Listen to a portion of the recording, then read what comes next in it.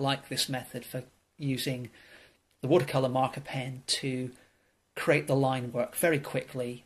And of course, because it's watercolor, you can move that paint around a little bit if you want to. Later, it's really easy to cover up with acrylic. So it's a really nice, flexible way to get going.